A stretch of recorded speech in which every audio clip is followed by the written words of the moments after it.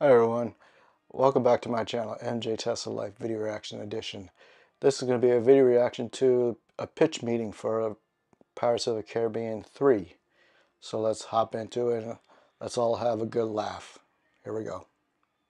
So, you have a new Pirates movie for me? Yes, sir, I do. So you know how the last one just kind of ended with nothing being resolved? Yeah, that's right. Jack Sparrow died and Barbossa returned from the dead, and then we just kind of cut to black. We sure did, sir, and by doing that, we pretty much ensured that people would come see this one. Because we kind of violated the concept of what constitutes a movie. That's right, I remember. So what happens in this one? Oh, we're gonna start this one off real strong. Amazing. By hanging a child. Oh my god, what? Yeah, see that bad guy Beckett? He's just hanging a bunch of pirates, and they're gonna start singing a song, which for some reason is gonna call on the 9 pirate lords to convene. Oh, there are pirate lords? Yeah, it turns out pirates have an intricate political system with lords and kings, and both Jack and Barbossa are pirate lords. How'd they become pirate lords? Unclear, but so they need to go get Jack from Davy Jones's locker so he can convene with the other pirate lords. How do they plan on getting there? Well, they go get these navigational charts from this other pirate lord in Singapore. Okay. So they follow these charts and they suddenly go over this massive waterfall that shows up out of nowhere, and that leads them to Davy Jones's locker. The massive waterfall wasn't mentioned on the map? No, because this way it's a fun surprise for the movie. Oh, nice of the cartographers to consider the audience. So then we're gonna meet up with Jack in Davy Jones's locker, which is a very strange place. Oh, it is? Yeah, he's got like a bunch of other Jack Sparrows in there with him, and he has a ship, and there are a bunch of rocks that are actually crabs. So is this like a spiritual place or a physical place? Yes. Didn't the Kraken swallow him at the end of the last movie? What happened there? Did the Kraken poop him out? Unclear, but speaking of the Kraken, it's gonna die. Oh man, it's gonna be cool to see the Kraken get killed. That thing was intense. Yeah, definitely. Gonna happen off screen though. Oh. Yeah, kinda just happened in between movies. We're gonna see its dead body on the beach though. Okay. So anyway, the gang all heads into Davy Jones's locker to get Jack, and then they need to figure out how to get back to the land of the living. So this is a physical place then, because people can physically go between there and the real world. Yeah, except no, not really. Oh, I'm very confused. So then they manage to get back to the world of the living by flipping their ship at sunset, which is how this works for some reason. Wow, so death really isn't permanent in these movies, huh? It's all very vague, sir, which allows us to bring main characters back from the dead, but also not do that for minor characters. Their own fault for being minor characters, I guess. They should have known better for sure, so then they're gonna go to the Brethren Court on Shipwreck Cove and meet with all the pirate lords. And what's gonna happen there? Oh, just a massive scene talking about the pirate code and pirate politics. Oh. Yeah, the pirates have very strict and intricate rules and everybody has to obey them. If there's one thing people know about pirates, it's that they're all about rules. Yeah, there's actually gonna be a ton of talking in this movie. Every dialogue scene's gonna last about 10 minutes of people explaining who they're backstabbing and why. Oh, did you need to pad the runtime a bit or something? Nope, the movie's gonna be 3 hours long. Oh my god. Oh, also I thought we could have Keith Richards cameo as Jack's father since Johnny Depp based the character on him. Oh, that's very exciting. What are we gonna have Keith do? Oh, you're gonna like this a lot. He's also gonna talk about politics. Extremely fun. Oh, it also turns out that dog that keeps popping up, that's his dog. Wasn't that dog left on the cannibal island at the end of the last movie? Yeah, maybe this dog is magic. I don't know. We're just gonna kind of go all in on the magic stuff, because maybe that's what people liked about the first movie, hopefully. Jeez, I hope that's what they liked about it. Fingers crossed. So then we're also gonna find out that that Tia Dalma lady from the last movie, she's actually this goddess named Calypso. Oh. And there's this whole thing between her and Davy Jones where they were in love, and she's the reason he cut his heart out. Pretty unhealthy relationship. For sure, and so since Calypso brought Barbossa back from the dead, he's gonna release her from her human form, which all the pirate lords put her in. And what does that do? Oh, well, she turns into a giant, and then a bunch of crabs, and then she makes a whirlpool thing. You know, those do sound like things that may as well happen. It's all nautical and magical, so it does feel right, yeah. Then there's gonna be this big ship battle against Davy Jones. Oh, are physics gonna be a thing? Not at all. Amazing. Yeah, we're gonna keep doing that thing where if Jack Sparrow cuts a rope, that turns him into Spider-Man. Wow, wow, wow.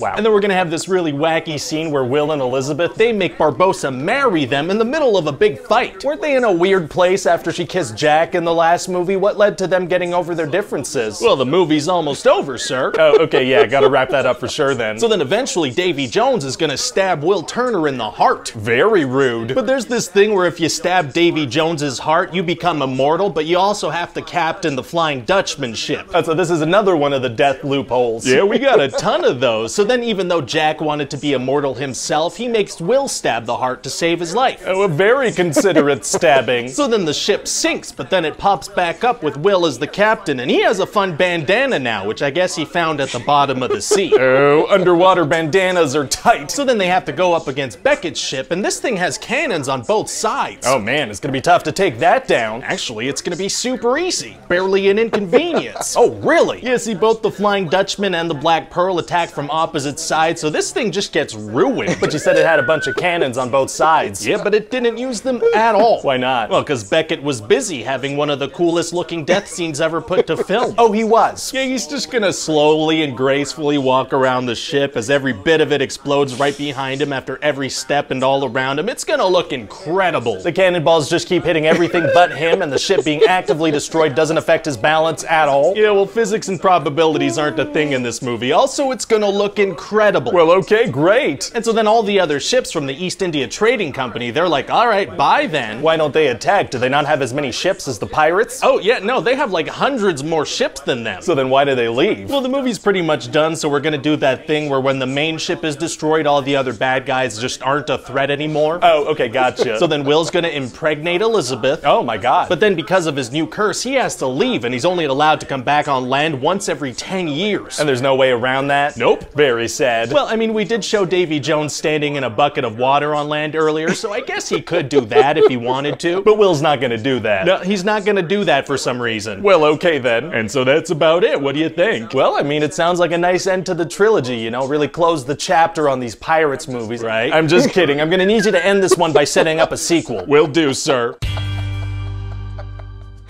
Oh, God. I hope you guys got a good laugh on that. Yeah, points out as usual.